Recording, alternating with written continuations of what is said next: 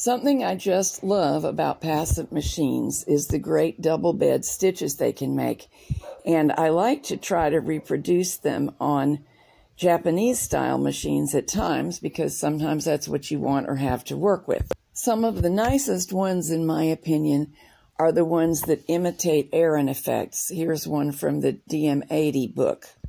You can easily create your own Aran-like patterns, and that's what I did for this shawl, and it is covered in another video.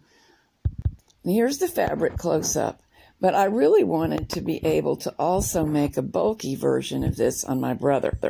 Mine is a 260, so I am limited to the 24-stitch punch card width. If you have a bulky that is electronic, you can do as we do on the Passap and do a whole bed design. We can knit across the whole bed on a punch card machine, but it has to be a repeat of 24 stitches. So here's the one that I came up with. It has the same overall flavor, though it is more repetitive. And if you wanted to, you could work cables, either real cables or after-the-fact laced cables or some kind of faux cable on the stockinette portions that are vertical. The sample I'm going to knit with you is 34 stitches wide, which comes out quite thick of fabric and just a hair under 6 inches wide. So you could make a great scarf just working with the information right here in this video. This is the back of the fabric, which is quite presentable also. If you want to make a shawl or a blanket, just add more and more stitches. Now here's the punch card, and I'll show you how to create it and how to work with it. Here's the card. It's an original created by me. Every other stitch is on the main bed. Every column of stitches that you see a punch is a main bed stitch, and we'll need to set up that way. Everywhere there's a column with no punches, that is a ribber only stitch. We will cast on 34 stitches in total. All of the stitches represented by columns that have no punches in will be ribber stitches only, plus there are some to the left and the right that we're going to place on the ribber only. Every time a hole is punched in the card, it will knit those needles. Every time there's a blank space in the card where there's a column of stitches actually in work, those needles will tuck. On the right half of the card, the tucking needles change position in the normal way. On the left half of the card, there are 5 in a row that tuck. This is possible because the alternate stitches are on the ribber. So we don't really have 5 stitches in a row tucking, and it will work out fine. On the other half of the card, the tucking arrangement is the kind you're used to. The stitch represented by the marked column will also be on the ribber because it is not being used on the main bed. So in some places, there will be 6 stitches in a row on the ribber. Begin with the dial set to KC and the card locked on the first patterning row. I have a video showing you how to get that arranged and find that first patterning row, and I'll put a link in the program notes. I arranged the initial setup before even putting yarn in the machine, and I advise you to do the same, but we're going to review it real quick here. And here I do already have some stockinette rows knitted. I then knitted a row, still stockinette, but with KC engaged, so that I could see the needles select. So we're looking here at the leftmost needle and the rightmost needle of the 24.